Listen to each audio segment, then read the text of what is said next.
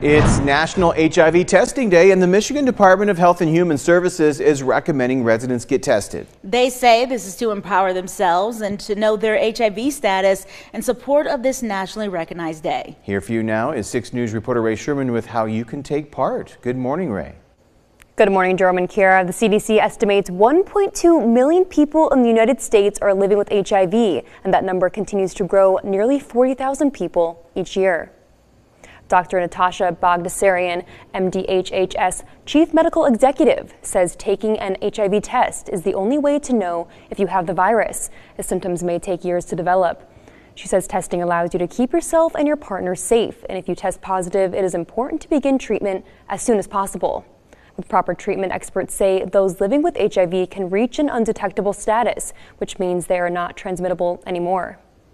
Now, the CDC has recommendations for how to protect yourself from getting HIV. They say to choose abstinence or sexual activities with little to no risk, and say you can't get HIV from sexual activities that don't involve contact with bodily fluids, such as semen, vaginal fluid, or blood.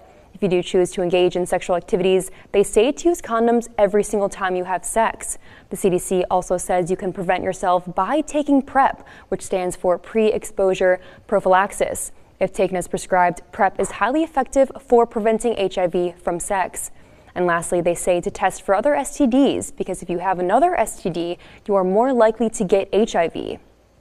Now, to learn more about HIV and prevention, officials with the Michigan Department of Health and Human Services recommends to visit a specific link to find resources and testing locations. And this link can be found on the CNN6 section of our website. Here for now in studio, Ray Sherman, 6 News.